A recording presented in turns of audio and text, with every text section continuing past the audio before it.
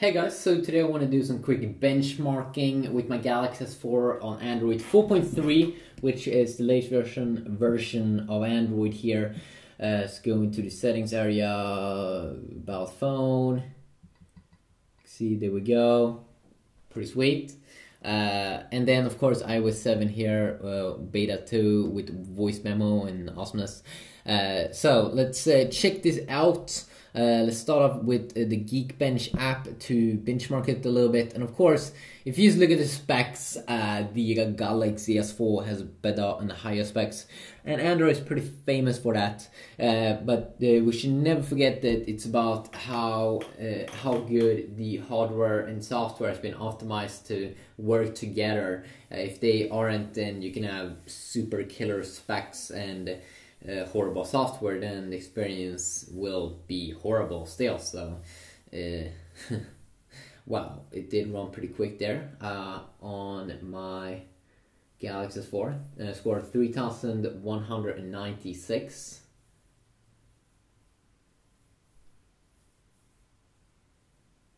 Have to wait for the iPhone 5 here a little bit.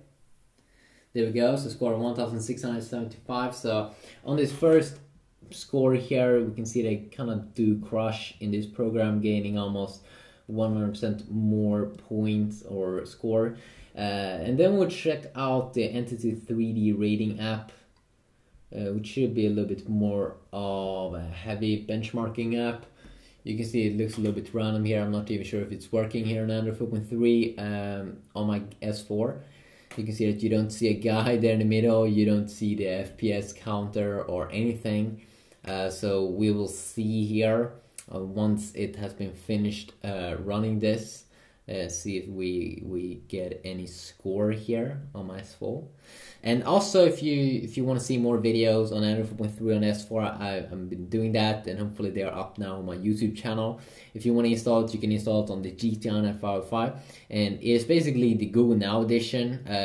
Google has released a Google edition of the S4, and that is the software that you can now get on the GTI 955 edition of S4, not the octa-core variant of the S4 at the moment when I'm saying this, but that will probably change as well. But just so you know, So I think we got a score here also on the there we go. No, I don't want to share the score. So we got a score of 7,855 here on my Galaxy S4 versus 12,453 here. So if you're just looking at the score, it seems like the iPhone is crushing. But then remember that this one's rendering everything in 1080p, so we'll be running this off-screen benchmark that will probably do this test a little bit fair in the same resolution. And just because the iPhone doesn't have as big of a display, it usually will run the test a little bit easier there, but you should not forget that there's a lot of more extra pixels here that it has to render on the Galaxy S4, so never forget that. That would be pretty sad. That would be pretty horrible.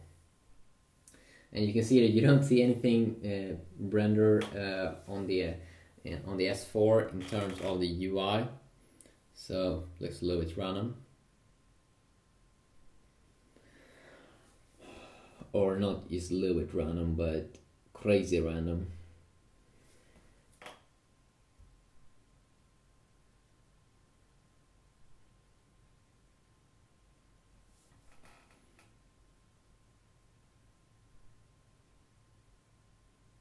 There we go, so it should probably also be ready on the S4.